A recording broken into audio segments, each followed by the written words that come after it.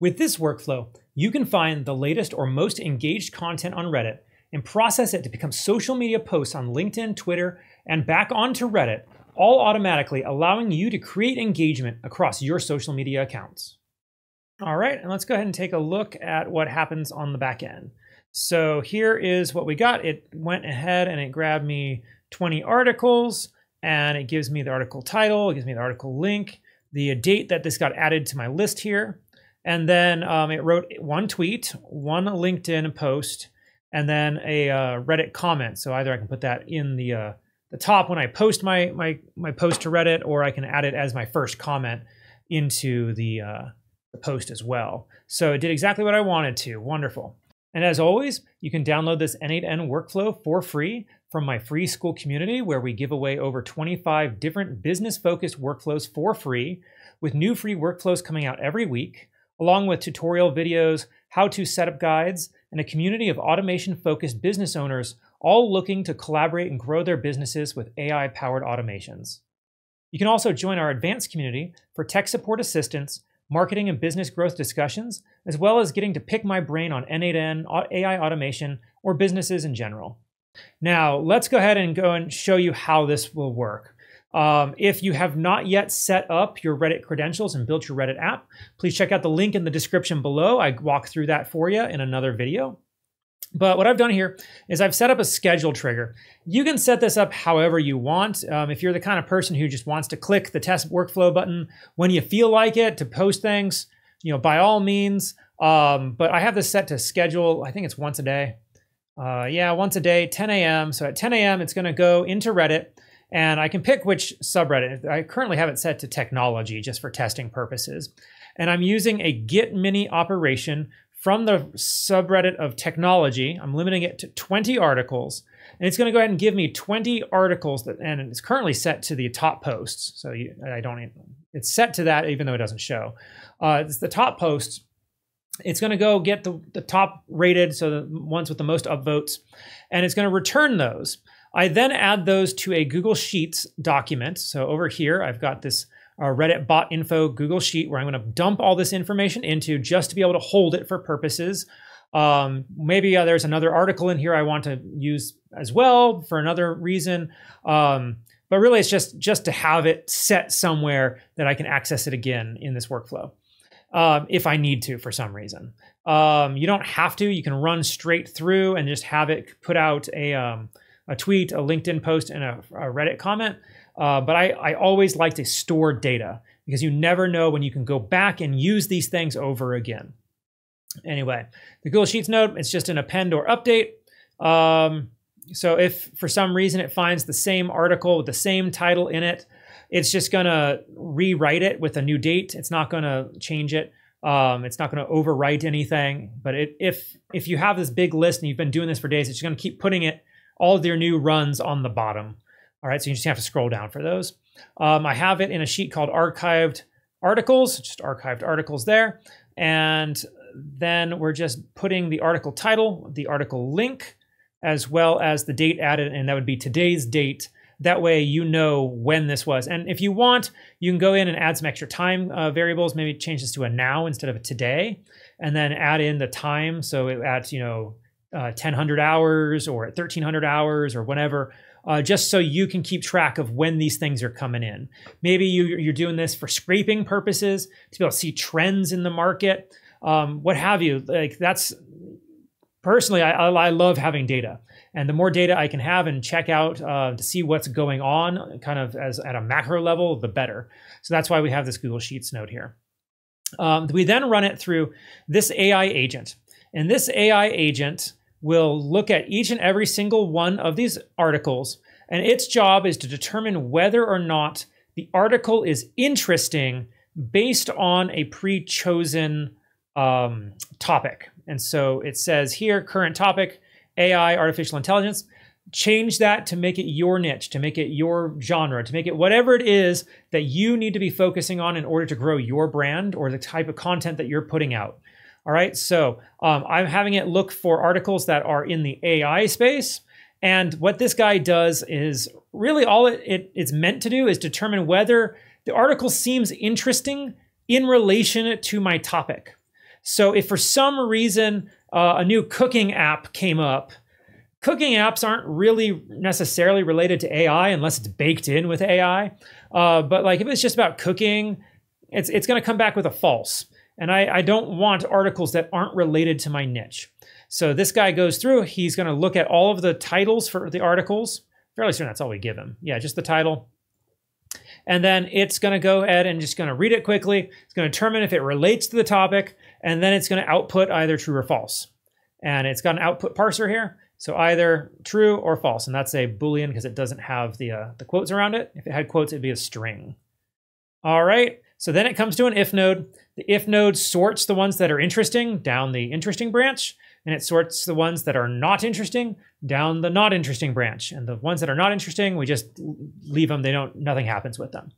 The ones that are interesting, we come up here to this scrape website HTTP node, and we're running it through a service called, it's a free service called Gina, but we're running it through their endpoint, https://r.gina.ai, and then the article link. And you'll actually notice over here, this one says error. And so if we come over to the table, we'll see that some of the articles didn't actually pull. They gave us errors, and probably because they don't want bots scraping their website. But in other articles, we did get the data. We got all the information from the website. It pulled that one. No problem. We got another one. Is this another Axos? Yep, Axos. So they give us an error. Here's another one. Axos.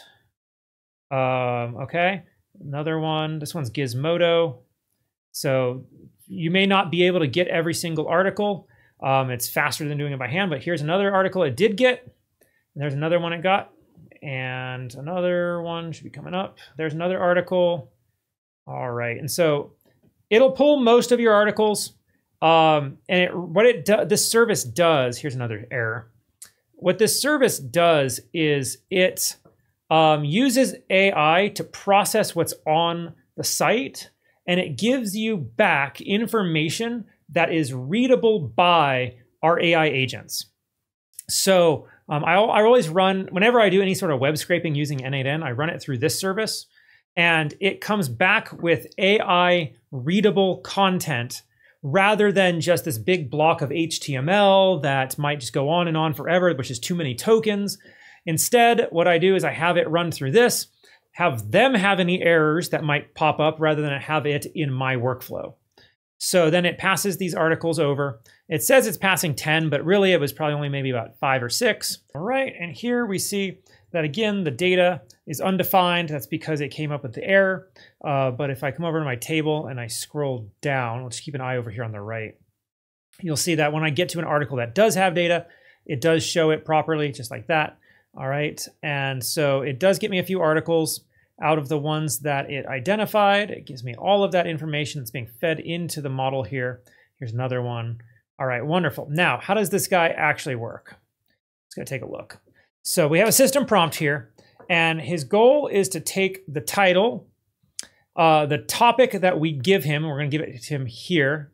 So this is configurable to your niche, your topic. The details of the article, which would be the content of the web page, and then the link as well. So we get the link. And then its job is to go through all of the data in the article and to identify the title, the topic, and the main details, as well as to figure out kind of a breakdown of what this article is really all about. So we're having it read all of these articles kind of en masse to be able to give us the information of, is this a good article or not for our purposes? And so the stronger that you make your focus, the stronger that this is going to be. And so again, it's here and there's here. You're going to want to update in those two places.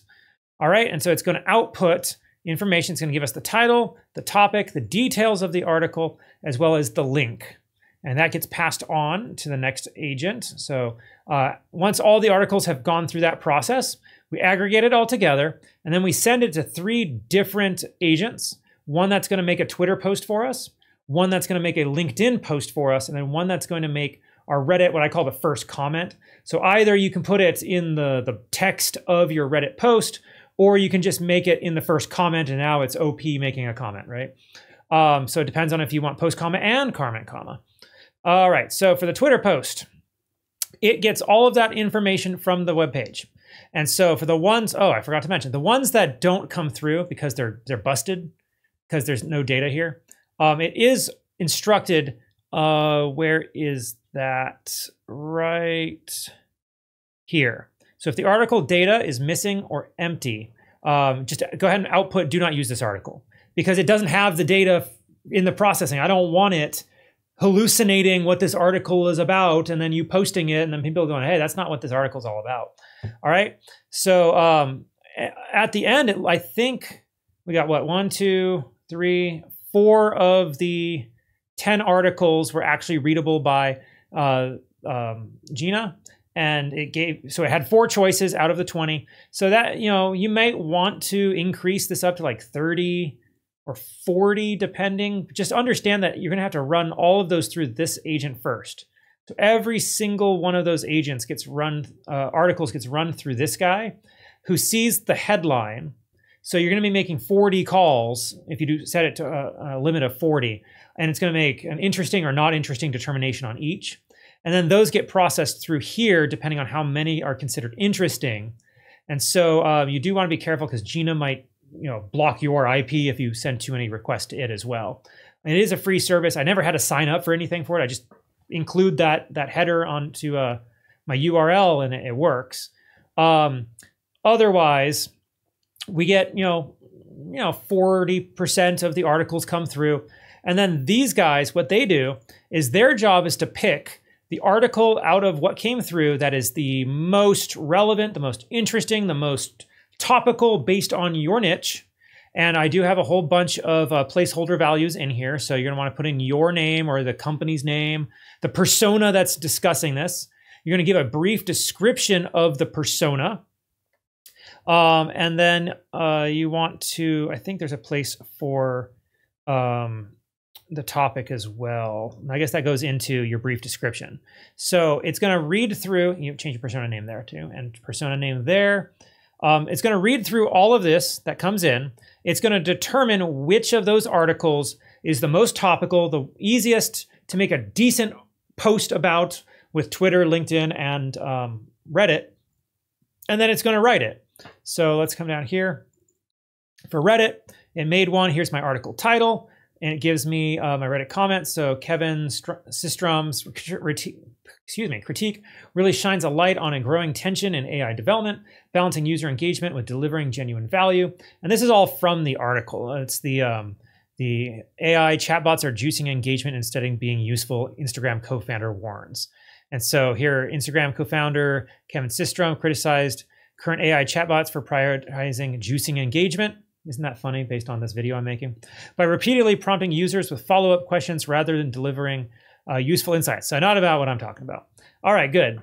So each of these 3, one makes a Twitter post, and you'll see in here it says it needs to make a brevity and impact suitable for Twitter, provide a quick, clever reaction that connects the article to current trends or user interests. All right, it's got a chain of thought to come up with how it's going to do that, and some do nots. Don't be dry. Don't make a summary. Don't exceed the character limit. Never forget the article link. Don't be robotic, that sort of thing. And all 3 of them have that kind of framework. Here's LinkedIn. Let's go ahead and take a look at it as well. So again, change out the placeholders in here that I have. Change your voice, your style of how you want it to sound for you. Because this is LinkedIn, you want to sound it professional. Do you are like a little more energy? Are you more subdued? I mean, it depends on who you are. Do you want a call to action or not? If so, you want to update this section here to let it know what the call to action should be. And it's going to output 2 things, the article title and a LinkedIn post.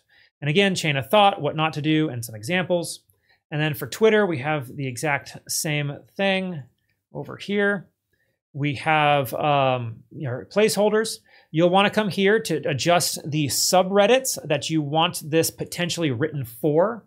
And I say that because some subreddit communities, they want you to frame things differently. Some communities want you to just post the article and don't include anything else. So that's why you need a comment. Some want your comment in the post with the article to give it context. And so you kind of have to massage this one just a little bit. in order to let it know what it might need to know. And so we tell it the subreddits that you might be posting in, and this is for internal context only. When I didn't have that command in there, it would say, hey, r/technology, are you guys interested in this article? I'm like, no, stop doing that. And then change your voice as well. And then it creates an insightful or thought-provoking reaction to the article. It needs to stay brief.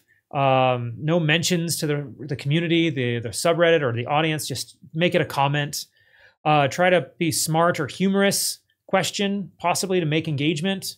And then it outputs the article title and the Reddit comment as well. And here's the chain of thought and what not to do, and then our examples. All right. And so then after it makes each of these, it then uploads it to one of these Google Sheets notes, and they're exactly the same. So I'm only going to show you one. Here's the Reddit one. This one takes the article title that we got from our output, from the model we just did. It matches it to the article title over here in our spreadsheet, just like this. And then it puts in the Reddit comment. The LinkedIn one is going to put in the LinkedIn post. I'll show you that. So right here, it puts in the LinkedIn post. And this one puts in our tweet. And that is the high value article finder. Now, I will say the kind of the bigger pain in the butt with this thing is that some of these articles don't come back. And it's because the websites have blocked bots. They really, really don't want bots just scraping their articles and then using it rather than linking to the article. They want people linking to the article. Well, here I am trying to link to the article, and I can't do it because they don't want bots that are just going to copy and paste the article somewhere else. So just be aware that you might need to adjust the limit on the Reddit node. Try different subreddits. You could try doing a couple different calls, maybe duplicate this Reddit node here, and then have the trigger activate all of them, do some sort of merge node that then goes into your Google Sheets to then get from different subreddits. That way, each time it pulls, there's the possibility that you're going to get a decent article rather than just trying one subreddit. Especially if you're targeting smaller communities. This technology is one of the bigger ones, and so I can be guaranteed that every day at 10 a.m. it's going to be a completely different list of articles. But if you try a smaller subreddit, maybe not. You might get some duplicates, and if you get duplicates, then there's the chance that the bot will pick the same duplicate over and over again and create issues for you. So as you can see, the high value article finder allows you to quickly find articles on Reddit that are making a splash. Or if you want, you can target the ones that are new and then find a way to post into them in order to build up your comment karma on Reddit, or pretty much anything else you want to do in order to make it look like you are an authority in your subject by creating these social media posts for you on different platforms. Soon enough, I'm going to be getting the Facebook and Instagram APIs working, so I'm going to be able to show you how to integrate that as well. If you're interested in learning more about that, please check out my free school community. The link is down in the description below.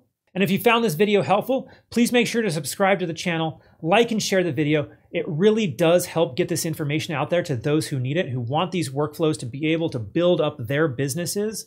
And for me, it's a matter of saving time. I really do enjoy being able to just push a button, and now I've got all of that work done that used to take me 20, 30, 40 minutes. It's done in 2 minutes. I just post it. I'm able to go off and spend more time with my family. So please try to share this if you can, because I'm sure there's somebody out there who could use that assistance too. As always, I'm Bradford Carlton. Let's automate your success together.